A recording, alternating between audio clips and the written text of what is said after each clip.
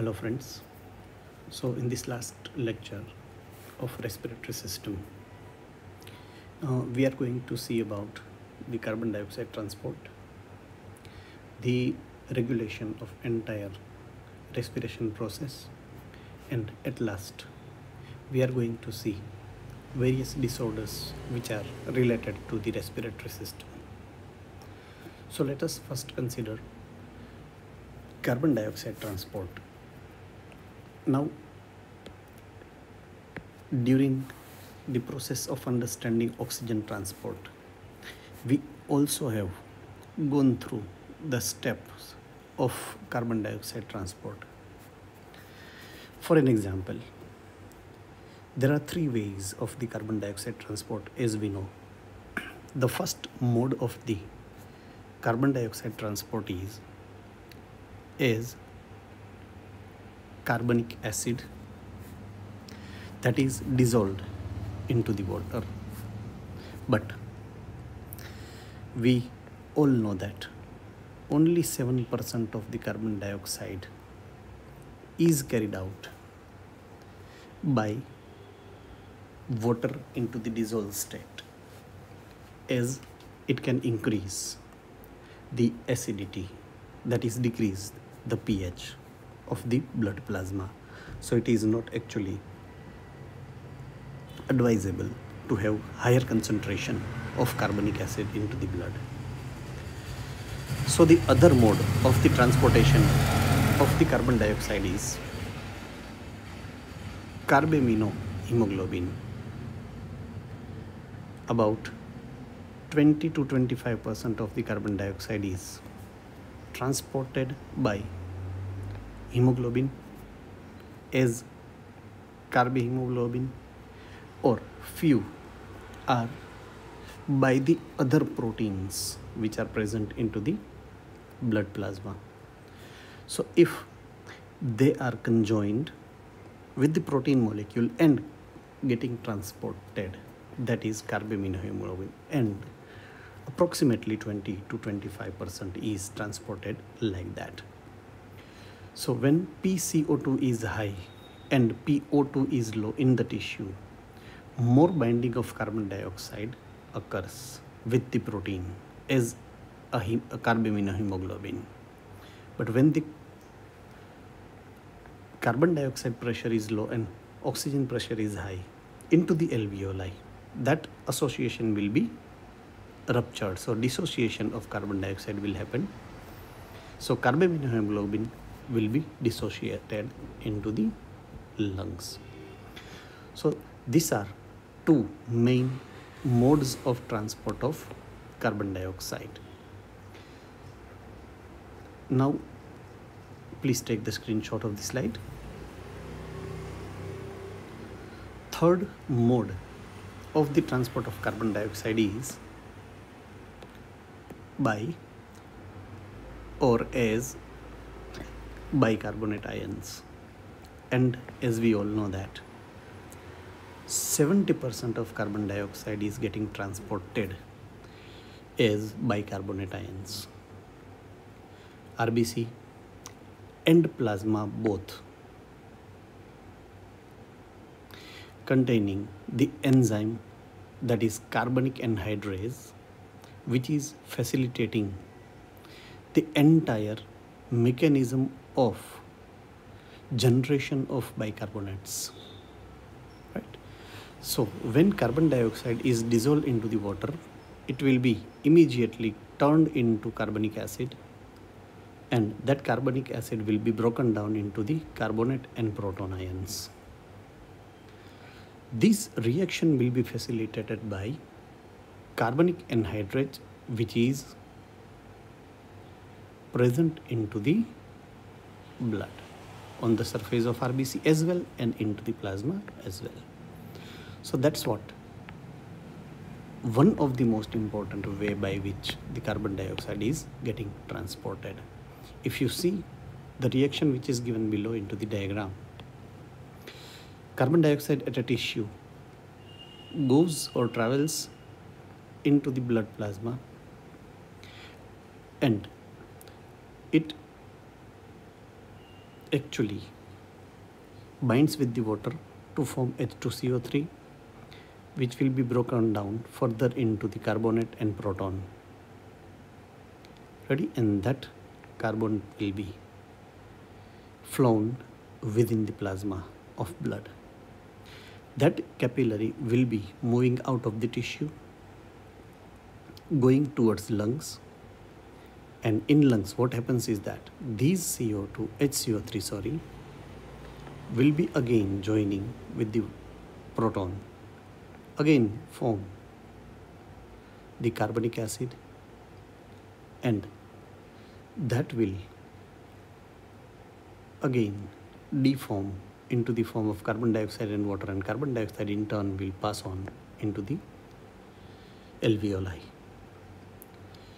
Now during that, when HCO3 is moving out at tissue, chlorine will be getting in, and when carbon dioxide is moving out into the alveoli, the chlorine is getting out. So this shows chlorine shift or chloride shift, what we have seen into the last lecture. Ready? So that's what the entire mechanism of the transport of carbon dioxide as bicarbonate. So I advise you to take the screenshot so that we can move ahead.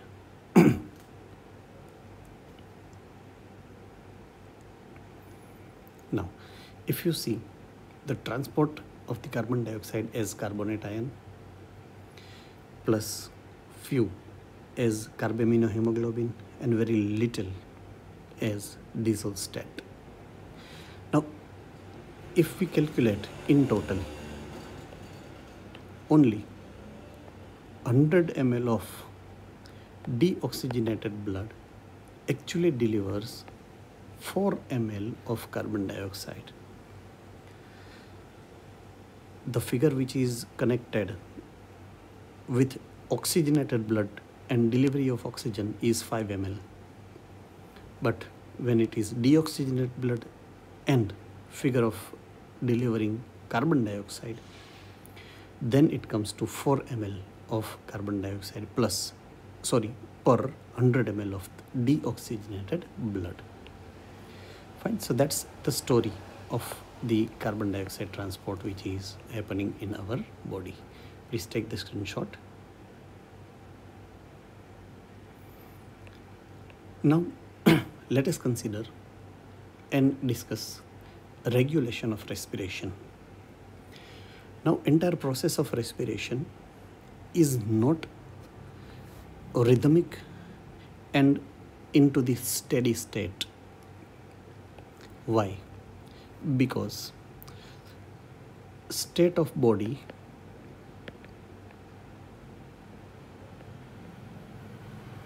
is never constant. Sometimes we take rest, sometimes we are active, and sometimes we are very active. All the conditions are having different set of requirement of energy and nutrients. In rest state, we require minimum nutrition and minimum energy. During active state, we have small quantity, we require small quantity of the energy, and at active state we require the energy and nutrients at the very large quantity. So in that case, we require transportation of number one nutrition and number two oxygen, both at the highest level. So in all the necessary condition, the level of rate of respiration always changing. During rest, we decrease the rate of respiration. During active state, we behave normal with our respiratory rate, and in very active state, we increase the rate of respiration, and that is in turn regulated by few mechanisms and all under your your nervous system, right? So let us discuss all of them. So first, which is important into regulation of the respiration is rhythmic centers, which is responsible for inspiration and expiration. So these are having two centers. One center is managing the inspiration activity, and one center is managing the activity of the expiration. So inspiratory and expiratory centers. Number 2, pneumotaxic center. And number 3, chemosensitive areas. So these are the three major portions which are responsible for maintaining various state and demand of respiratory gases within the blood, within the tissues, and hence they are actually managing the respiratory rate. So let us discuss individually all of them, right? So please take the screenshot of the slide.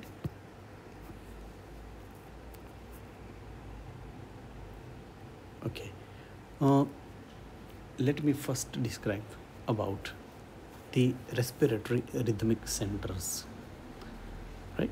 So if I talk about rhythmic area or rhythmic centers, is you can see into the diagram that they are situated into the medulla oblongata, right? It is into the medulla oblongata.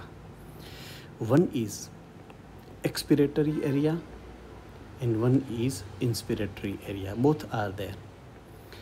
Upper one is inspiratory and lower one is the expiratory. So inspiratory and expiratory, both areas are located into the medulla oblongata. Now, what they are doing, they regulates normal functioning of number 1 inspiration, that is by inspiratory area, and number 2 expiration, that is by expiratory area. So normal rate of breathing, that is inspiration and expiration, is controlled by these two areas. Right? They are located into the medulla oblongata, and the location is given here into the diagram, if you can see. Ready? So that's what the actual location of these two areas. Fine, take a screenshot and we are moving ahead. Okay, now let us talk about pneumotaxic center. Now it is located into pons, right? Pons is the upper portion towards medulla oblongata, right? So this is the pons which are into the diagram, and the area which contains pneumotaxic area is situated just above the inspiratory area. Now what is the function of them? It moderately functions respiratory rhythms, right? It actually moderates the function of the respiratory rhythmic center. So these centers are controlled under influence of pneumotaxic area. Neural signal from this center reduces the duration of inspiration, and thereby they alter the respiratory rate. So to lower down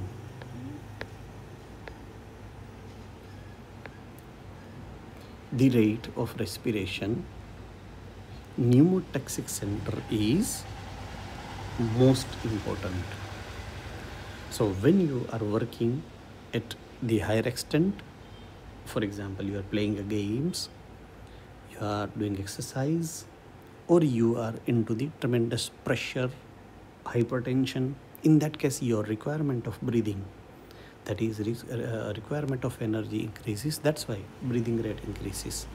So to get back into the normal state, pneumotaxic center is responsible, right? So it moderates the respiratory rhythm and lower downs the speed to normal one. Ready? So that is this function of the pneumotaxic center. Please take the screenshot, and we are moving towards the third area, and that is chemosensitive area. Now when I am talking about chemosensitive area, there definitely I must concentrate on the word chemo, that is chemicals. Here those chemicals are carbon dioxide and proton, right? So we are actually judging the concentration of carbon dioxide. Or various centers in our body, they are sensitive, right, towards the concentration of carbon dioxide and concentration of proton, right? So this sensitive area send the signal to the central nervous system to adjust or to alter the rate, either for increment or for doing it normal. So adjustment of rhythmic center, so adjacent to the rhythmic center, its location, right, it is increasing the concentration, right, into the concentration of carbon dioxide and proton. Due to when it is increased, it activates the centers, which in turn signals the rhythmic center to either increase or decrease the rate of respiration. Ready?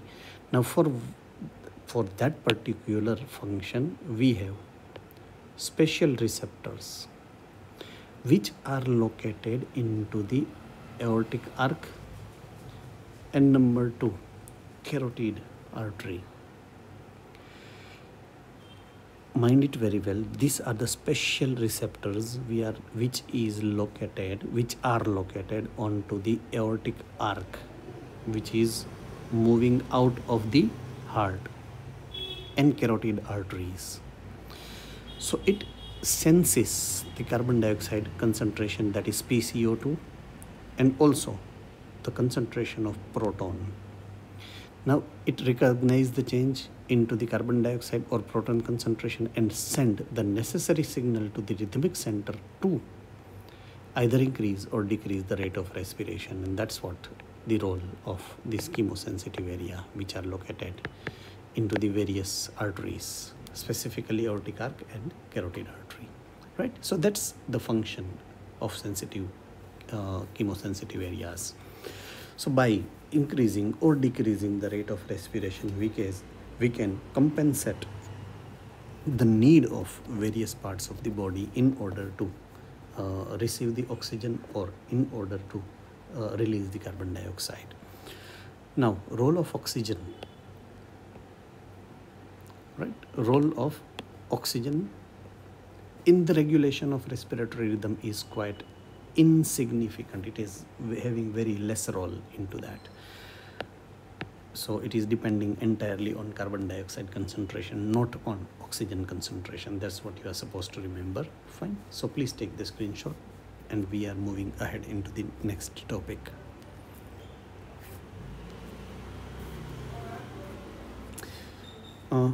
The last topic which is concerned with this chapter is the disorders which are generally found with respiratory system.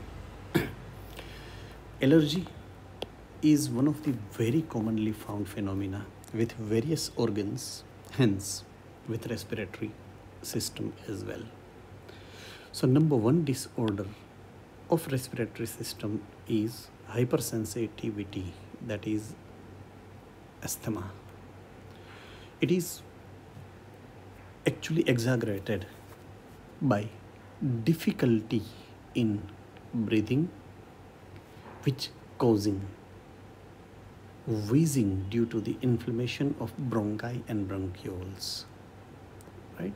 And this inflammation mechanism is shown into the diagram which is below. This is normal the airway, that is air passage. Now, if you see into the early attack of the asthma, these folds are increased, right? And that folds increasing more wisely to block entire airway so that air is not getting passed through these airway, this pipe, and air is not actually trapped into the alveoli. So this is what happens during asthma. It is the attack where these alveoli is getting blocked.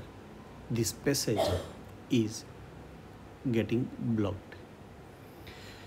Right now there are so many medicines but available for the asthma, but the majority of the area, the more commonly or wisely used medicine is these pumps, right?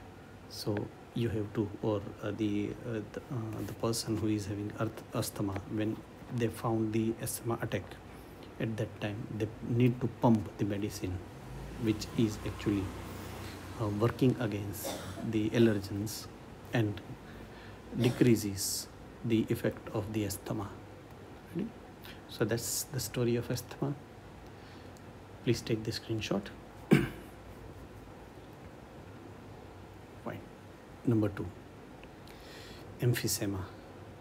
So the disease which is found in the alveoli, right? It is the disease which is found into alveoli, and in that alveoli walls are damaged, due to which respiratory surface decreases. The major cause for that is smoking the cigarettes or BDs, right? The middle one is, if you see the diagram, middle one is the healthy alveoli. Now, in the condition of pneumonia, the fluid and blood cells, it is filled into the alveoli. But during the emphysema, the alveoli membrane is getting broken down, right? So surface which is actually able to exchange the gas is reduced during the emphysema. So it is breakdown, damage which is caused by the various types of fumes, flames, which are getting into the alveoli, and it actually ruptures huge load of the alveoli within the lungs. So the person who is smoking so rapid, which is a chain smoker, we can say, so their lungs are actually affected very highly, and the photograph is showing how much effect of the cigarette smoking, or how much effect as an emphysema patient you can see into the lungs, right? So that's the story of emphysema. So definitely avoiding cigarette or smoking is the only way of getting rid of this type of disorders. So please take the screenshot.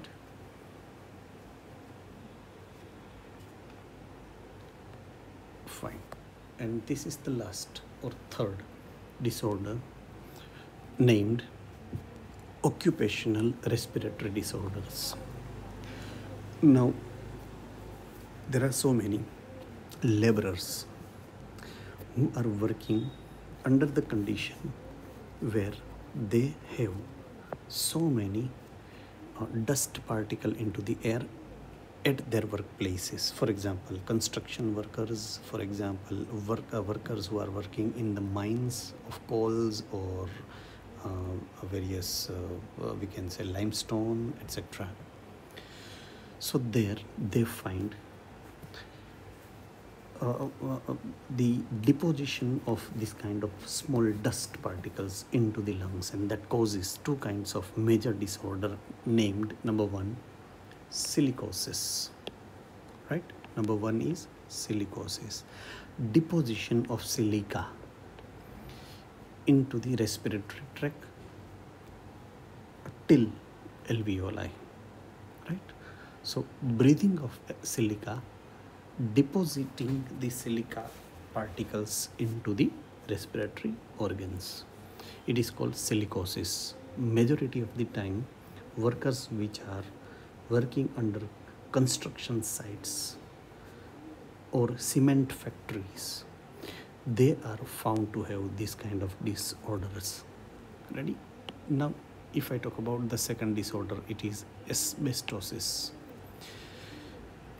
Now, due to the breathing of asbestos particles into the respiration, so these particles are getting accumulated into the lungs, and that is why this disorder is known as asbestosis. The workers which are into the mining industries, they are found to have this kind of asbestosis, right? So they actually ruptures the entire structure and function of the lungs. So respiratory area decreases, and lack of respiratory gaseous exchange, that is lack of oxygen, is found, and it creates huge problems in breathing mechanism, right? So those are the main disorders which are found, and by this point we are ending with this chapter, right? So I wish you all the best. Have a nice time. Bye.